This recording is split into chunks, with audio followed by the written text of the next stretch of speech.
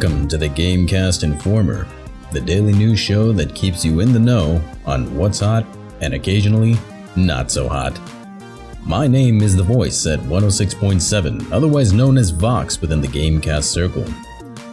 You know, if there was a way to weaponize salt, I'd be classified as a weapon of mass saltification. And now, for the news. Destiny 2 Live, the musical. Well, alright, maybe not a musical, but Destiny 2 has gotten a live-action trailer that, get this, was shot by the same guy who directed Kong: Skull Island. And the trailer's narrator, Cade 6, voiced by Captain Malcolm Reynolds, Nathan Fillion, gives the whole trailer a lighthearted feel to contrast with the impressive sci-fi visuals that show off plenty of weaponry and super abilities. All in all, the trailer caters to both Destiny enthusiasts and newcomers, making for a pretty sweet intro to the game. I recommend you give the trailer a look-see and sample those mouth-watering visuals for yourself. Pathologic 2, trippier and weirder than ever. The first Pathologic, a Russian indie game made by studio Icepick Lodge, is getting a sequel. The story to the first one is rather simple. An entire town is dropping dead and no one knows why. So, it's your job as one of the three characters to find out in 12 days, all while dealing with health, exhaustion, and your reputation. Sounds like fun, right? Well, the studio remade the first one, calling it Pathologic Classic HD, and now for the second one, the story has changed a little slightly. You are now only one person, one plague doctor, attempting to figure out what this horrible plague is being caused by, all while dealing with the previous problems and, the risk of getting infected yourself as well. Oh, and death and its minions are also after you. Oh, and weird mummy people. Oh, and armed plague hunters. Oh, and there's autopsies on children.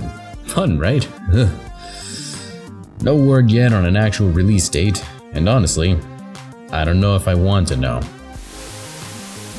Overwatch 2, The Dunking. Okay, so I lied. There is no Overwatch 2. Yet. Hopefully. But we had such a nice 2 theme going, and I didn't want to ruin it. Oh well. In other news, Jeff Kaplan, the lead game director for Overwatch, absolutely destroyed a player who trashed on Overwatch's reporting system after getting banned during a quick play match, calling it automated and abusable. Well, as it turns out, dear old Jeff decided to take a peek in this player's account, and boy oh boy, the things he laid out bare.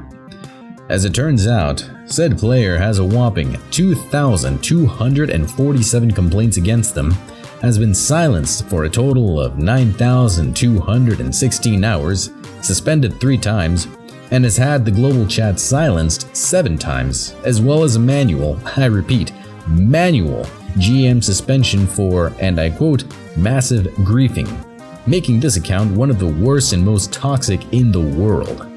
Now, while dear old Jeff has publicly humiliated this player to the point of non-existence, there is something that bothers me. Looking past the huge numbers, this guy has only been actually suspended 3 times and silenced 7, which in the grand scheme of things isn't much. Will this bring to light the fact that some punishments are too light? Who knows? But what I do know is that someone needs to contact Guinness World Records and give the player a trophy made of garbage for being the most toxic player in the world. And that wraps it up for today's news. Remember to leave your opinions in the comments below, to like, share, and subscribe, and to give GameCast a shout out in our Discord. We're also on Facebook, Instagram, Snapchat, Twitter, and Patreon. Thank you all so much for watching. This has been The Voice at 106.7. Gaming news now.